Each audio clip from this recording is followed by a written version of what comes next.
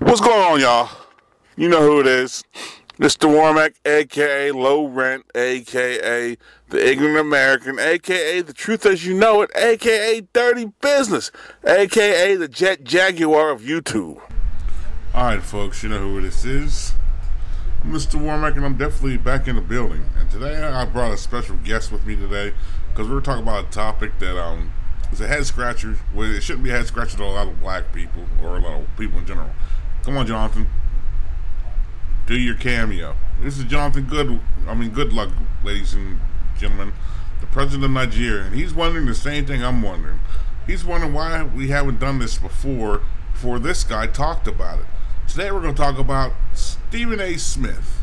And then you see down the bottom, he says Stephen A. Smith. He made headlines lately for saying blacks should vote Republican. Now, a lot of us have said this in the past. A lot of us on YouTube, a lot of black YouTubers have said this in the past. I mean, and I agree with him because, like I said, let me give you a point that he made.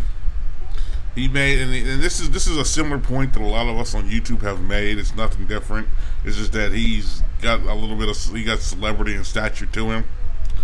He said, black folks in America, and I'm paraphrasing, I'm not going to direct quote him, I'm paraphrasing, you can look it up if you want. He said how black folks are really telling one party that we don't care about you, and the other party that you got our vote no matter what you do. So basically what he's trying to tell you is what a lot of us have been telling you, that no matter what you do, black folks, neither party doesn't care about you. I'm sure if you all voted for the Republican Party, the Republicans will look at that and like, hey, look, we need to talk to them because I think we can work with them. That's the message he's trying to get.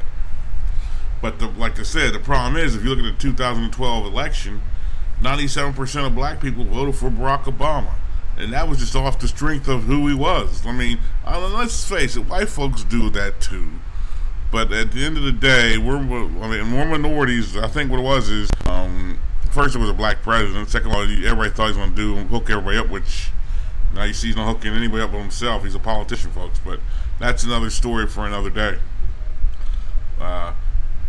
Fact of the matter is, like he was talking about how LBJ and the civil rights and this, and how it was a Republican led Congress, I believe.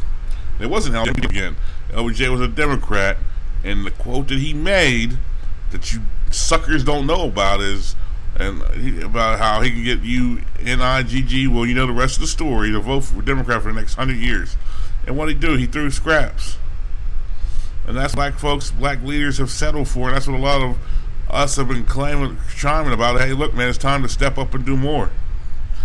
First of all, instead of, I'm not speaking to the people who are going to cry, oh, the voting system doesn't work, votes don't matter. I'm not talking. If that's how you feel, don't vote.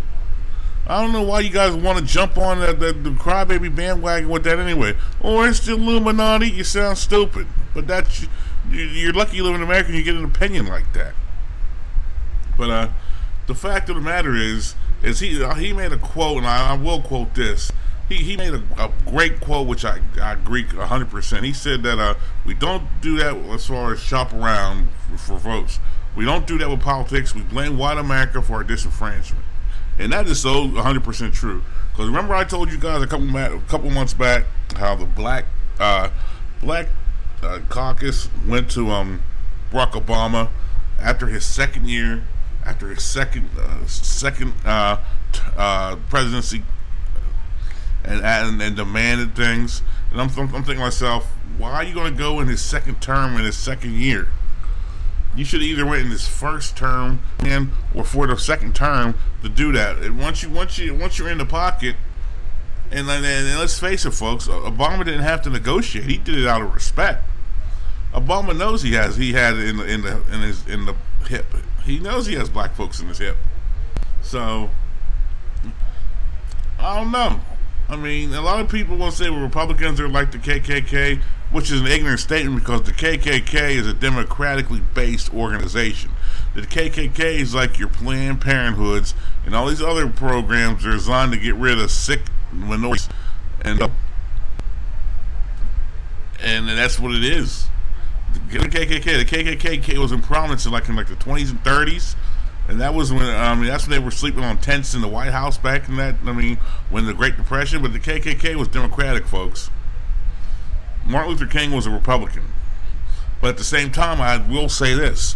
Back in those days, the Republicans were more of the liberal branch of the parties, and the Democrats were more of the conservative branch of the parties.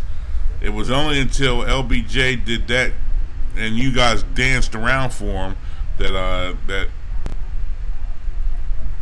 the party switches happened. Really, once we start getting all these Section 8s, welfares, etc. And then the deal was to ship the guy out the house. You get all this. Let's take it. Yeah, that's a good idea now, huh?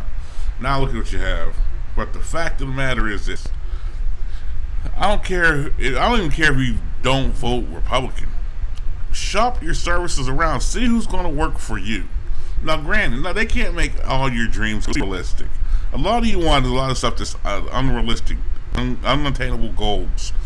You gotta get together and work with the people who are willing to work with you. Now, if you can't do it, that's not my fault. But the fact of the matter is, Stephen A. Smith hit a logical point, which a lot of us have been talking about, which I see no problem with. Just for the shake-up alone, that's what should have happened. But you know how it goes in the black community. Every time you do something that's a positive, there's 3 million negatives ready to come down on you. So